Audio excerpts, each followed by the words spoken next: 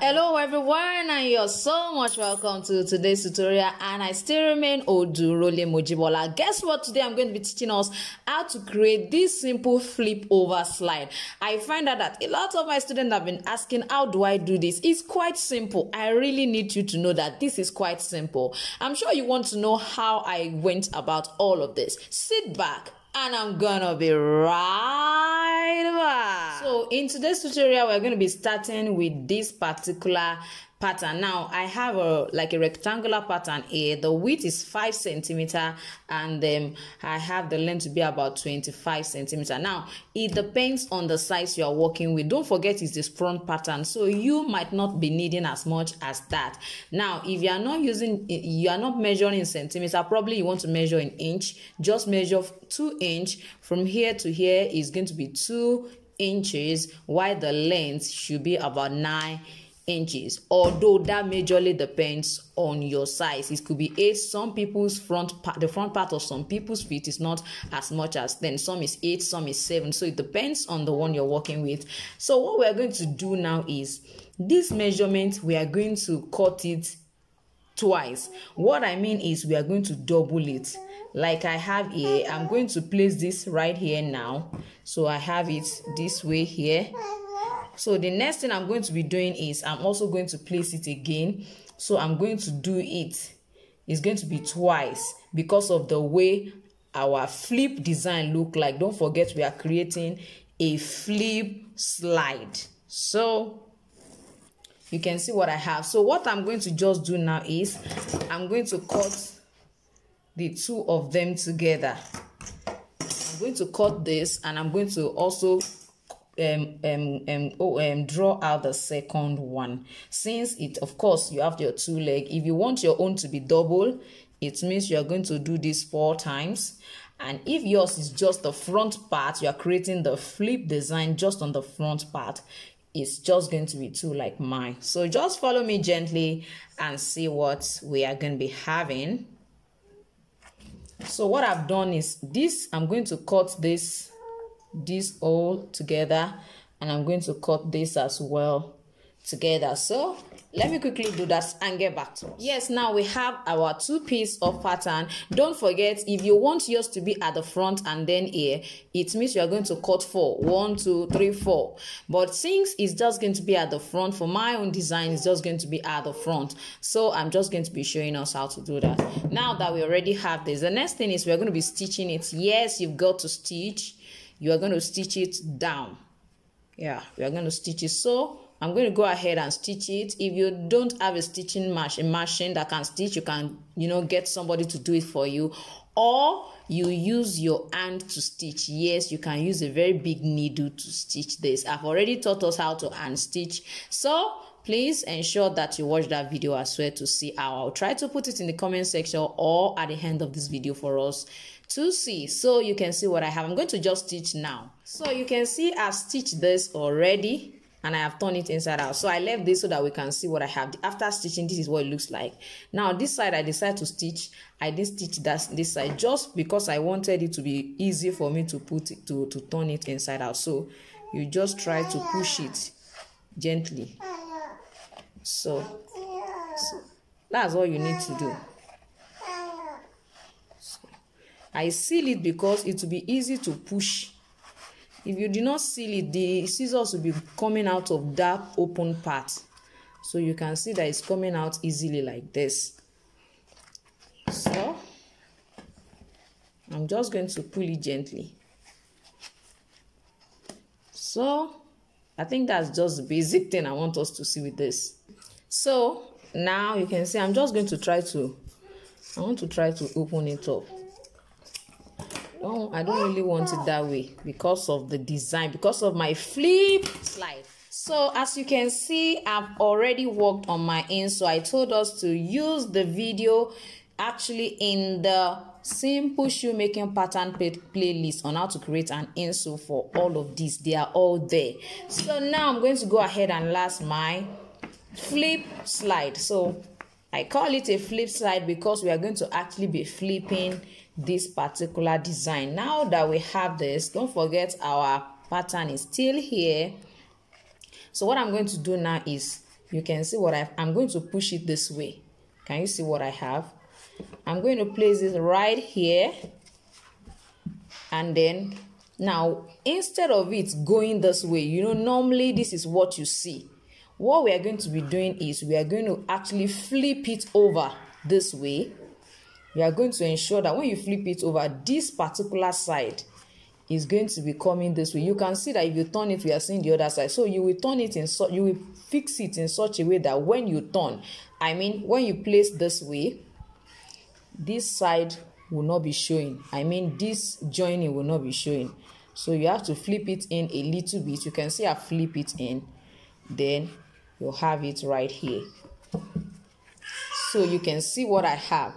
This is exactly what our design looks like. There is nothing so special about the flip-flops. No, I'm sure somebody will be wondering, will I be able to, okay, if I don't have locks, how do I do that? Now, at least you already know how the placement, how you should fold it. You know that it may not be as much as this. I think it should be around here. So it should be about 1 inch away from this particular side of the insole. So and I have this at the end of the day. Okay, how do I know? I will suggest that you make use of your finger. I always announce that in my videos. So if you are going to be using your fingers, place your finger on your insole this way and use, let me try to zoom this in so that you can see my hand, my fingers. Use this, don't use exactly this side. Come a little bit lower on your finger. Don't forget that my longest finger is actually touching this tip. So make sure that your longest finger is touching that tip. Then you use right ear in case you don't have a last, for example, and you want to use your leg to last it. So first of all, try to locate where to place it. So now that you have located this place, you use your pen to trace it at the back here, to trace this back. Now for this particular side, what you do is also, you are not going to be using this side. Come a little bit downward. You can see where I'm touching, just a little bit below this particular part of your finger. That is where you should use. Now this is majorly because the front part of that flip slide, the pattern is not wide.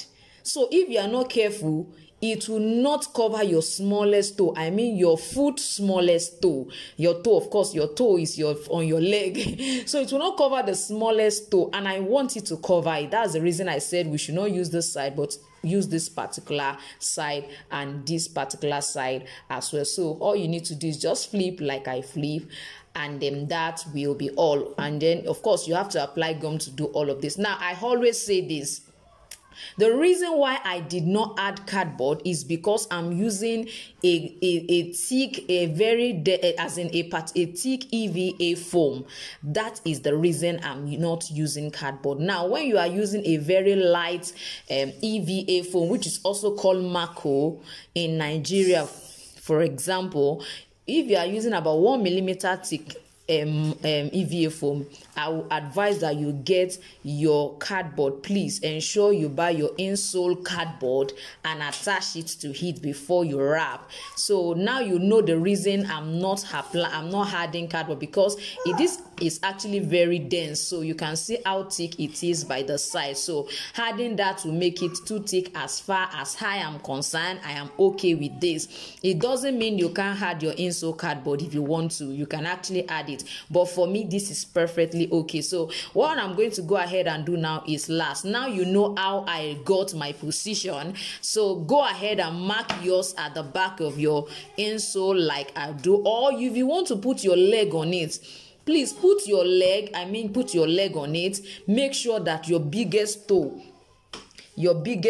this particular line that is on it, make sure that it's a little bit below that particular line. Then on your smallest toe, make sure that at this point it covers it. This is what I mean. Now when you want to place it, let's say you place this on your toe, for example. You know there is always a line like this on our toe. You can check yours. There's one first line here. Make sure it's under it. So when it comes to this side, by the time you place it and you fold it this way, make sure that at least your smallest toe is not showing too much. You understand? It doesn't have to show for that to happen. So you know, our hand, our fingers is not the same thing as our toe. That's why it's looking abnormal. So please make sure that you follow the style I suggested by using your fingers. If you don't understand how to place it on your toe, that will work perfectly fine for your foot. So now I have already applied my gum. Now I've not applied gum on my pattern because I want to know where exactly to apply my gum. That is the reason I'm just placing it. I just want to place it to locate it. I've not really applied the gum. You can see the way it looks like on this side so that they won't be seeing my joining. So we are going this way. Don't forget, I told you it's going to flip over here. We are going to come to this side and make sure it's not showing. Yes, we are going to do everything to ensure it's not showing right on this side. You can see what I have. So I'm going to try to adjust this. So where I mark at the back, I'm going to still look at it. You can see what I have is around here. I'm still going to place it right there. So I just want to use it to check if I am still on track. So you can see what I have now. What I'm going to do is I'm going to just reduce this because I really don't need as much as this.